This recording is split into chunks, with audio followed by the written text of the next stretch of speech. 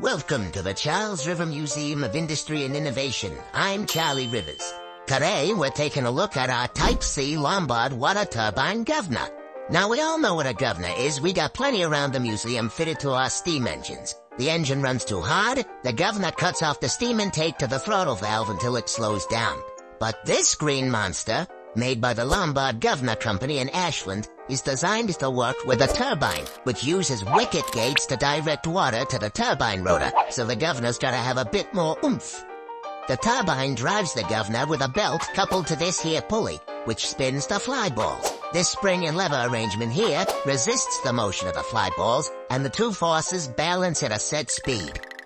If the turbine runs over that speed, the fly balls drop a rod into the control valve, which directs hydraulic oil from the tank, which is missing from ours, to the cap end of the operating cylinder, which pushes the piston forward. Now on the end of the piston rod you got this gear rack, which turns the pinion here, which turns the output shaft here, which adjusts the position of the wicket gates to let in less water until the turbine slows back down. The Lombard Governor even has this special feedback mechanism to compensate for any inertia in the wicket gates or sudden changes in load. It also has this nifty hand wheel to operate the governor manually for testing. Ours is a Model C, but Lombard had almost a whole alphabet's worth of models.